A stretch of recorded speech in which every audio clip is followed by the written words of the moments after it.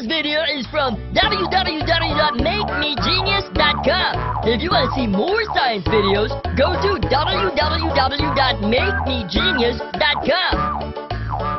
Oh, yeah, it is free. From the kidney, this urine goes into two very thin tubes. These tubes are called ureters. From the ureters, it goes into a balloon-like organ called the bladder. When the bladder becomes full, then you feel like going to the washroom to pee. From the bladder, it passes out of the body from a part called the urethra. Oh, it seems your bladder is full too. Do you want to go to the washroom? Can you hold it in for some time? Do you know which muscle helps you to stop pee for some time?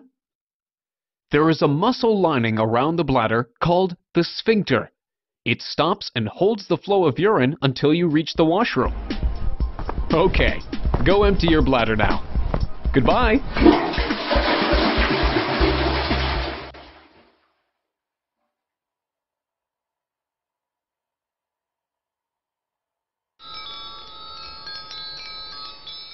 So you're going to www.makemegenius.com for science videos. It also has lots of interesting facts and PowerPoint presentations for children.